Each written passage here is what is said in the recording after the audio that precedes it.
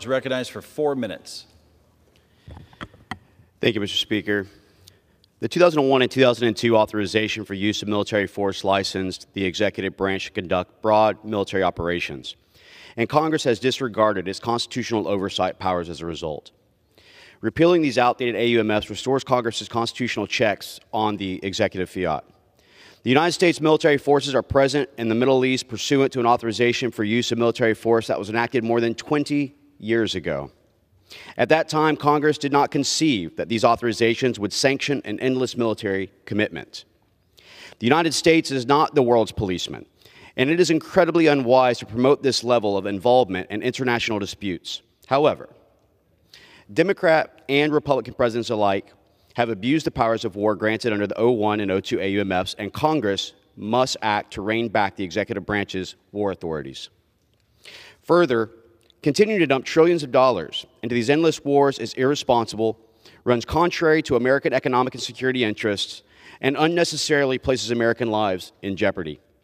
It is clear that the basis for the AUMFs currently in force have long expired, and Congress must fulfill its constitutional responsibilities and ensure that we are conducting proper oversight of the executive branch and the military operations. Now, I hear my colleagues on the left talking about leaving the Kurds and withdrawals, but yet I note that these are the exact same individuals that their party argues that it was time to withdraw from Afghanistan and leave our allies and Americans behind, something I know about since I am the only member of Congress who actually conducted the first overland rescue of Americans out of Afghanistan after they were left behind. I will also note that this is the same people saying that pulling away is going to increase ISIS's presence. Is this not the exact same government that said that nation building was a great strategy for Iraq?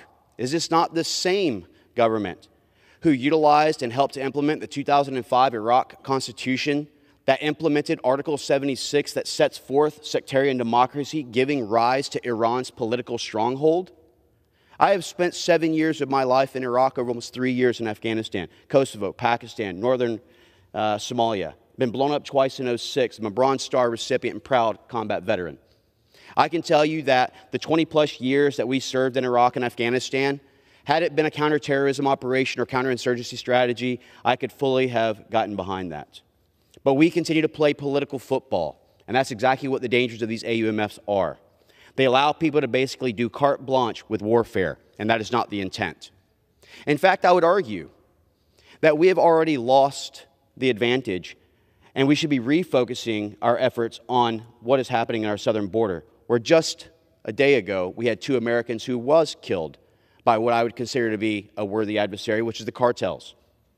So we sit here today, and I'm not going to talk about the arguments of the $86 billion that we left behind when we talk about the ISIS buildup. Let's talk about the ISIS buildup. What about ISIS Khorasan? What about Haqqani Network? What about the Taliban, who has $86 billion in weapons, armament, defense products, millions of dollars of pallets of cash?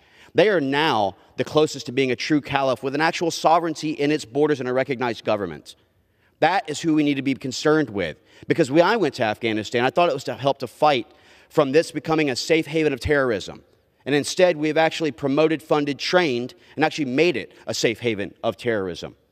The American people is not about endless wars. The American people is about us being involved in things that we have control over. And unfortunately, due to the political football and the fact that it was the suits, not the boots, making the decisions, we have no clear military objective, and that is why this has continued to be a failure. With that, I yield back.